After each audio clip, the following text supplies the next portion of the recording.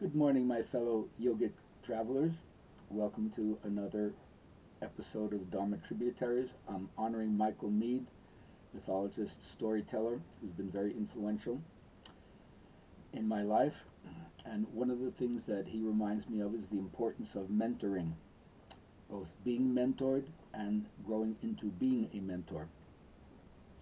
One of the aspects of being a mentor, especially as you get older, is to learn to welcome the young people, to accept the young people, to empower the young people. Of course, you're supposed to respect and remember the older people, otherwise the culture falls apart. And you can see in a lot of ways in the United States this rift between the young and the old. The generation gap is the abyss without the mentor.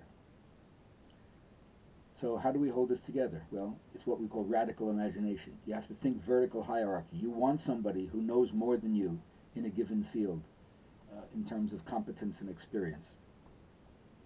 So the elders have learned to carry the water of life that cools down the hotheads. They've been through the fires of their own life, and now you could say their cooler head prevails in decision making. They want to keep peace. They agree to keep peace. They make peace. They harmonize. So I don't need to shoot other people down. I don't need to try to put myself ahead.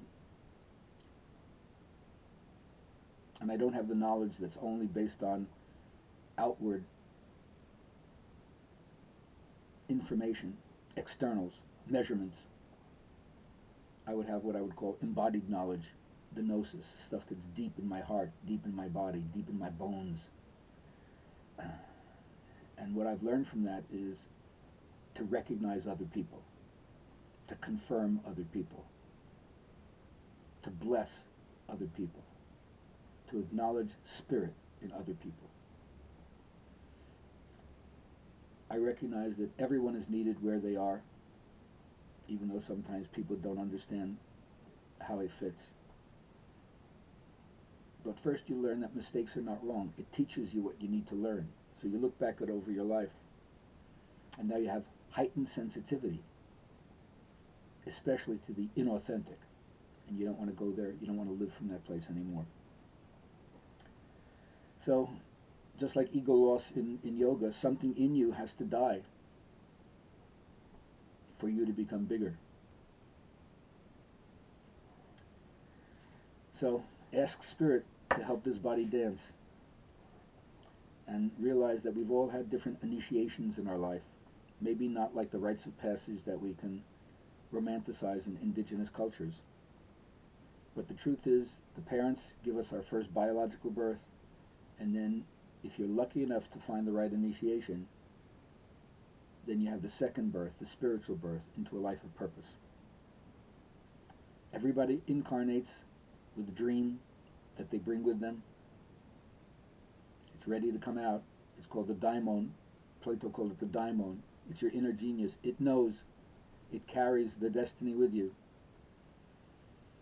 And it's what helps you break through the narcissistic bubble that surrounds you, and in a certain way gives you a false, partial, but false identity.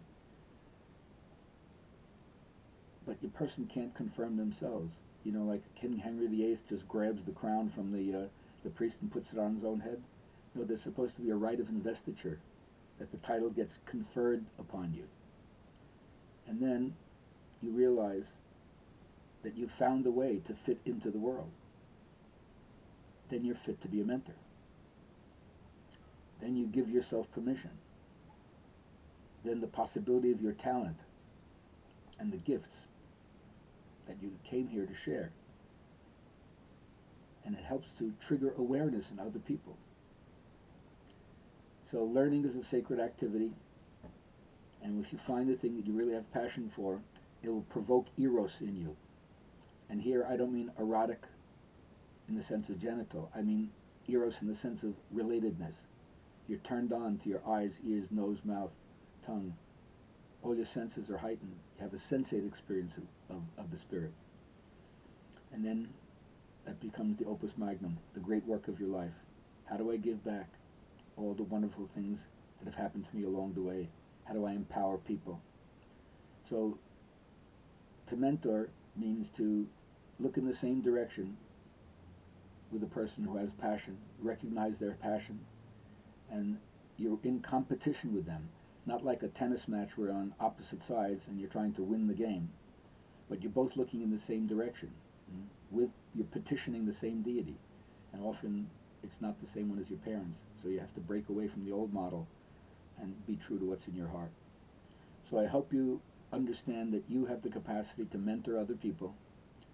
Think back who's helped you along the way, who's mentored you, who's taken an active interest in your life, and then go thou and do likewise. Pass it on, recognize the magnificence. And I always like to say, if you can't remember the last time you saw a young person and admired them and told them how wonderful they were, you're probably carrying a little wounded teenager inside yourself. So get the help you need to get the appreciation and acknowledgement that you deserve, and then pass it on to other people. Peace be with you.